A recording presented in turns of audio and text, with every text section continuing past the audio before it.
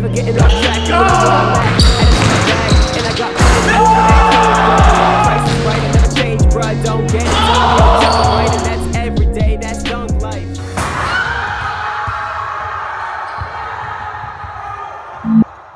Don't commit treason. Hi, you've reached Stephen Celi. Sorry I can't get to the phone right now. I'm either on the other line or I just plain old missed it. Either way, thank you for calling and leave me a message and I'll get back to you as soon as I can. Thank you. Laughing at the people who just kind of tuned in and be like, what? Wait, what? What's happening? If they're listening on audio, am I on the phone?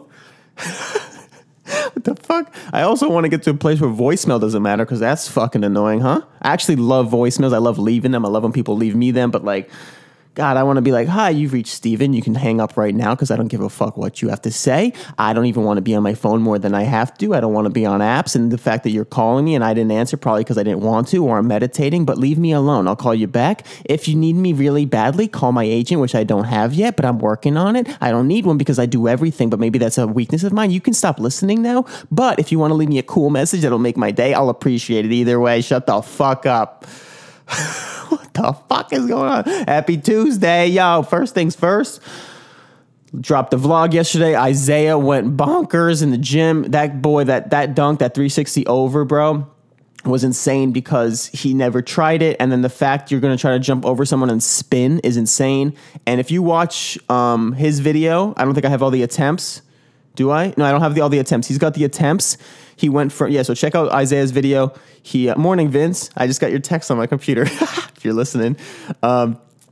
If he tried it once, not even close. Then he tried it once and got his leg over without the ball. And it was just like, well, I said to myself, he can get it. Because I was like, well, and he already got it over. Then he like got one close to the rim. Then he back rim. It was just crazy. And he got it in like 5-6 tries. He's seriously incredible. I'm still mind blown by that dunk.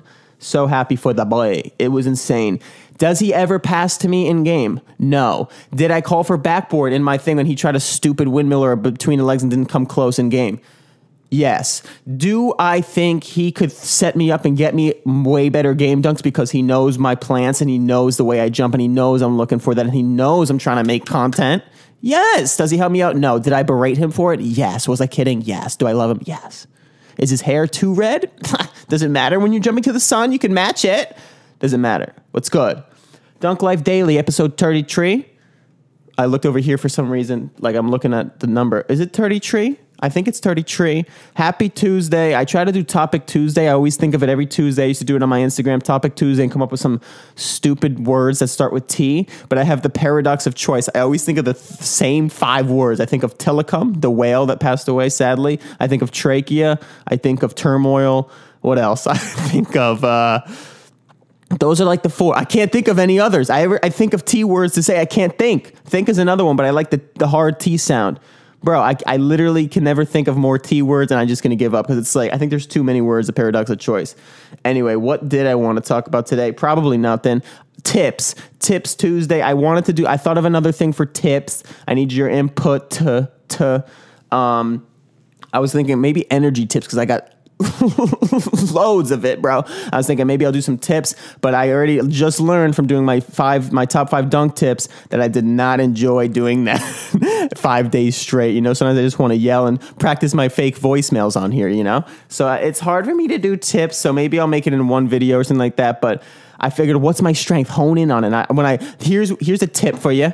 When you're trying to create something, and you're like, because I find myself loving to create things, but when I find something that's very true to me, I get really excited by it. And yes, that happens too often where I have too many things I'm excited by. But for example, if I think of like, I want to make a tutorial video, another T word, of something that I know is important for you guys, like something, it's like a little bit of a stressor because of how much work I have to put into like edit it and screen record and put it all together and make it look nice. But when I think of like energy tips and just kind of yelling on here, it's like super exciting on a different level because it's just so easy for me and it's so natural and it's my strength. So like if I also thought of like writing a goddamn book, that's like the idea of it excites me. Like, oh, I'd have a book with my whole story because I actually started that. Hint, hint. It's in my latest program as a bonus. If you check it out, check out my 2-week peak program, bro. If you want to fucking take off. yeah, there's a little preview of my little book I'm writing. I don't know if it's considered a book, but it's just my story that I wanted to like get in writing. But it's that's kind of tough for me to do. It's tough Tuesday to fucking get that done because writing is not my strong suit. I don't like the going back over. It just seems tedious, but yelling and talking and doing this to other people might feel like tedious. Like I'm gonna have to get in front of a camera, bro. I don't even, dude, it's like a fucking technology. I love robots. I got to tell them how much I love them because when they take over, I'm gonna be on their side. But they're gonna see us as inefficient and just be like, these people don't need to live, and then they'll take us out. But it's all good. They have the earth. We had it for so many years. They can have it.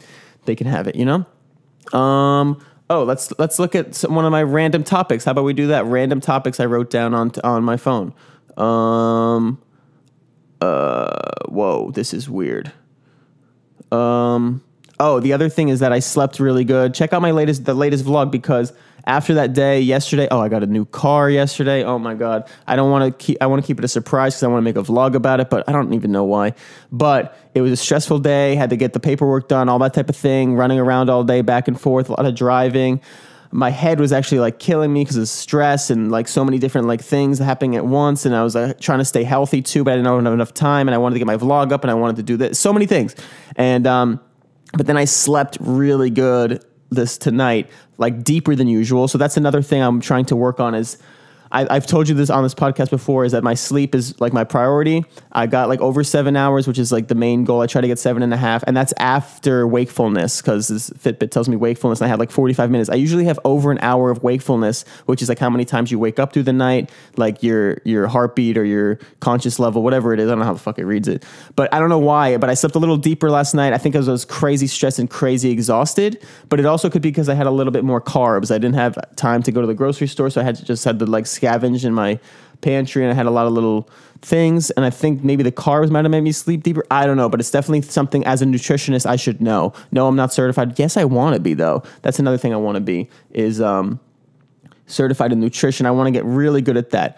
To go on to my little dunk journey, I like to make this the place where I give all the details of my dunk journey because my dunk vlogs, I'd like to keep it to the entertainment, a little bit of tips here and there, but details on what I'm doing I think are really helpful.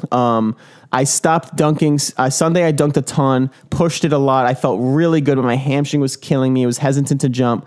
And so now I'm trying to focus on, I just did sleds yesterday pushing because I talked to the Flexi Bull over at ATG, and he was mentioning just do high rep concentric and just push, just try to avoid eccentric, because I was doing RDLs, which is like you lean over and it hits the hamstring really hard, but that kind of inflames it, aggravates it, whatever. But those actually helped my range of motion at first, but now it's like to a point where it doesn't feel like it's helping anymore. I don't feel like it's making any progress, so I'm kind of stuck. That's why I need to switch things up. So I'm going to avoid eccentric and avoid jumping for like at least a week probably, and just do high rep concentric like a sled, low weight, and just a lot of reps, just kind of like pump, pump, pump. It's almost like, to me, it seems like I'm very visual, so it's almost like the tendons there, it's like you're kind of like knocking on it, but like from the outside and just like chipping away at it, like injecting little bits of stimulus to like over and over and over again, instead of like one big stimulus that overloads it, tiny little stimulus that in the right spots, if that makes sense. But I'm going to try to get super healthy because I felt so good yesterday.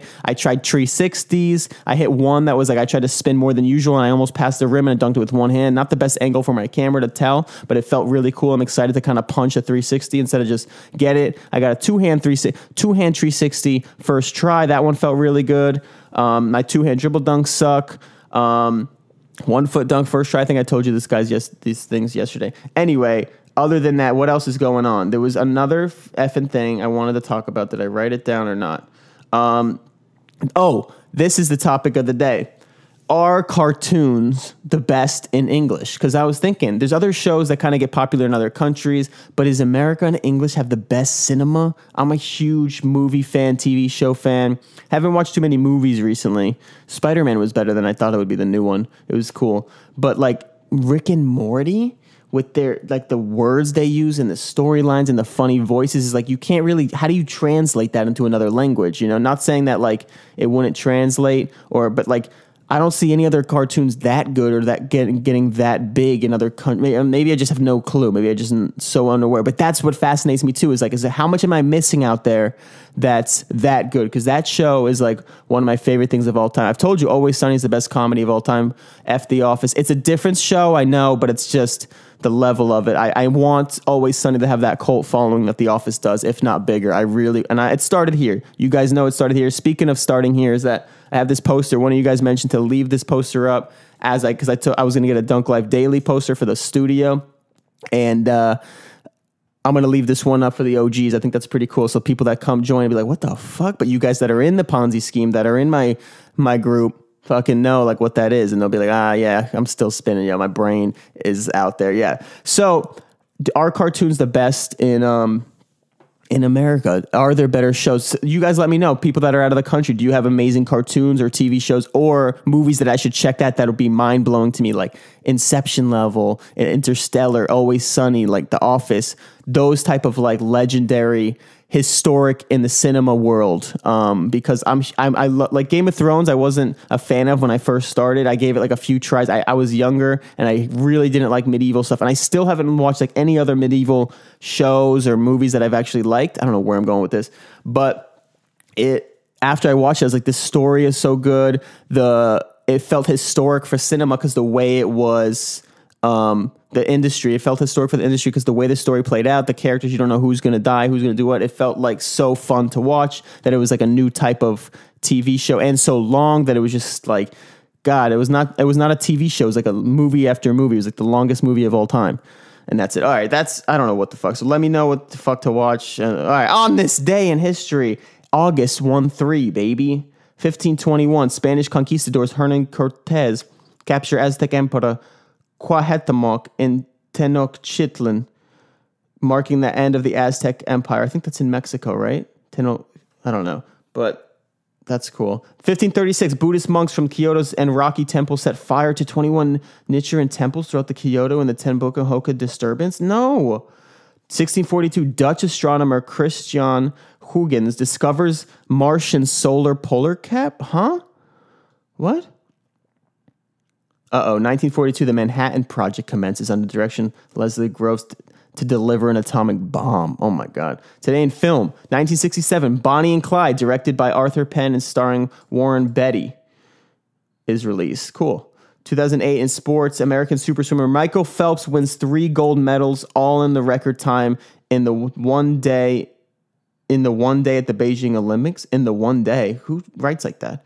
200 IM, 200 butterfly, 400 freestyle relay. Oh, today in music, 2013, Crash My Party, 4th studio album by Luke Bryan. I want to do more movies, more film stuff. Anything else in film? It's loading. Jackie Gleason, Tremaine Show premieres. Anything else cool? No. All right, well, that's it. And then now the Dunk Life of the Day. I'm checking out some comments from yesterday. I'll check the vlog, and I'll check also the podcast because the vlog had a lot of views already. Let me see. Oh, did I hit 30K overnight? Let's see. I'm getting close. Oh, my God, 4,000 views? Oh, my God. Hold on. Sorry. How many subscribers am I at? Because I might have hit 30K overnight if I blew up a little bit. 29.8, boys. We're getting there. We're creeping.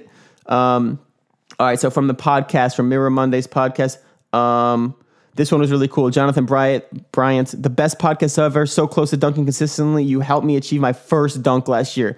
It's insane how many first dunk messages I get. It's just mind blowing that so many people are dunking. Because when I started, it was like I couldn't find anybody, and now it's just that's the best part of what I've done. What if I've created the fucking pyramid that I've created of all the Celi psychos, baby? We're all dunking. Everybody coming to the gym, shocking people. These white little kids fucking showing up at 14, dunking on people. It's great. Let's see. Oh, I said I would pick a winner. I forgot. I said I would pick a winner. Let me put it in the thing. There was one comment I really liked that was really good that I wanted to read. Let's see. Oh, this is it. G Money said, you are pushing myself to do things I never wanted to do, and I want to thank you for this, man. I'm 5'8", 15 years old, touched the rim for the first time a couple of days ago. Thank you. That's the best. Push yourself to do what you can't, that you never thought was possible. That's how this whole entire channel started. Now I just want to pick a winner really quick, and then that's the end of the show, because I'll read the vlog comments tomorrow or something. But I told somebody I would give him a free program, so that's how we're going to end it. We're going to end it on celebration, and I want you guys, if you don't win, to fucking celebrate that dude in the comments. Make that guy, whoever it is, hopefully it's not my mom because she commented, make that guy feel unbelievable. We got to gas your boys up. That's going to be a whole nother podcast.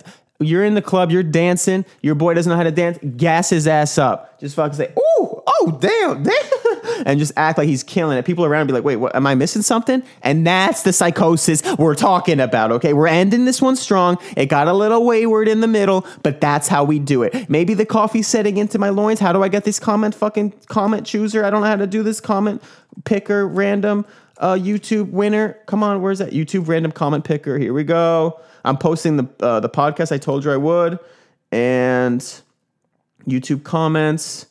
There's 29 unique comments. The raffle winner is, watch it be G Money,